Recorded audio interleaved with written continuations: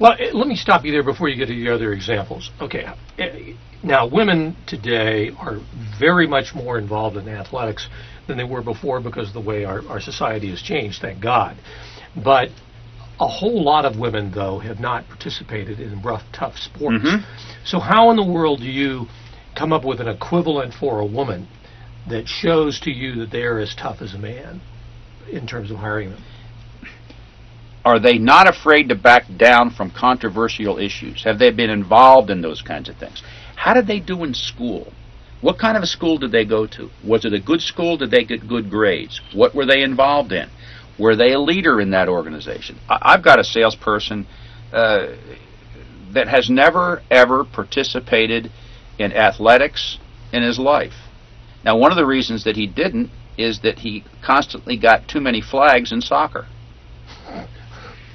Do you get the picture? Yeah. Okay? And so consequently, the same thing is true of another young salesperson who never did anything. But I'll tell you what he did. He went to one of the toughest schools in the country. I'm talking about in athletics. One of the toughest academic schools in the country. He graduated with very good grades. He was president of the judicial board. He was involved in the student government. He was the editor-in-chief of the newspaper.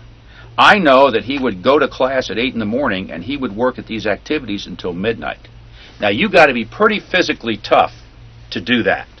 And he rose as a leader in every one of those situations. You mentioned a minute ago, too, that one of the mistakes that people make when they're trying to hire the very best is that they don't know how to do the interviews. If you got any insights for what it is that people should be doing in the interviews and selecting the wheat from the chaff to make sure that they've got a peak performing team? Yeah, in fact, we've got a series of questions that we can provide people that are telephone interview questions and other questions, and if they will email Will, W-I-L-L, at the Brooks Group, he will get them back to you so you can take a look at them rather than overwhelm people with questions. Do you recommend also that people, I know you do this and I know you provide this service, so I presume your answer is going to be yes, but that is, that do you recommend that everybody who is in the process of hiring somebody for their sales team, that they run these evaluation instruments? Yes, and the testing. And there are all kinds, there are 1,600 different assessments out there. The ones that we happen to use are the ones that are internal to us.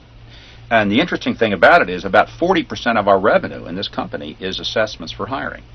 So there are lots of different options. Whether you use us or somebody else is your decision. But I want to tell you, without having that information and you just do the interview, you're not going to be able to ascertain.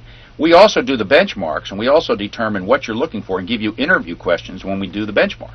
So in other words, you can screen the applicants for these companies. Yes, we can do that for them. All right. But the bottom line to it is, let me give you an example of a typical interview. So let's do that for a second. Okay, right. You're the applicant. I'm the salesperson, sales manager. Okay. Rick, tell me about yourself.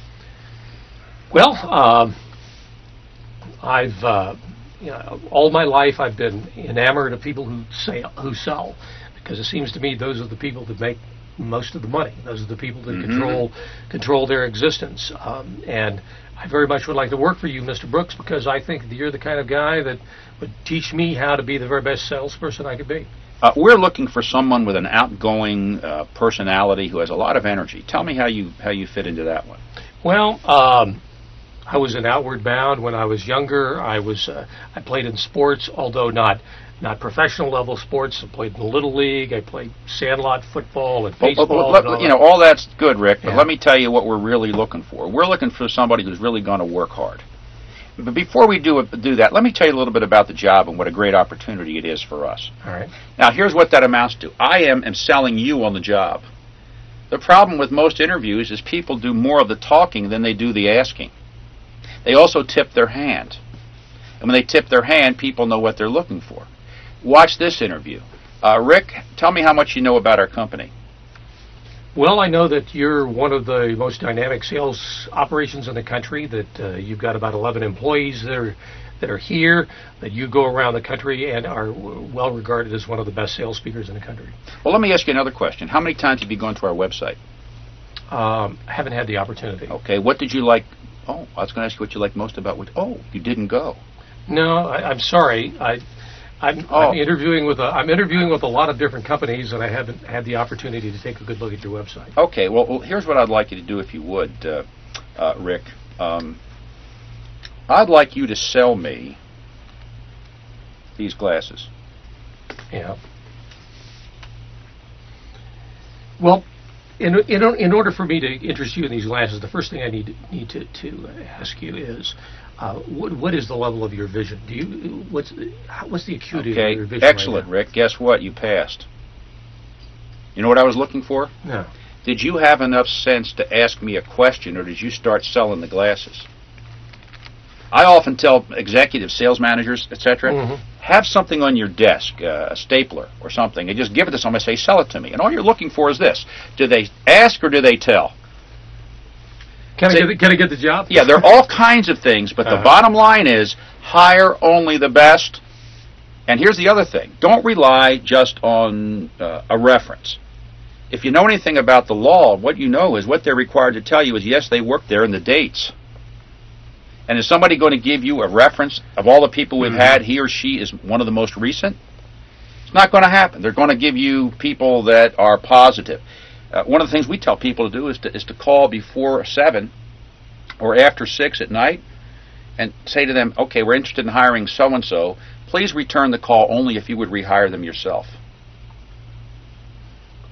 And guess what? If they don't call back, they wouldn't rehire them, you see?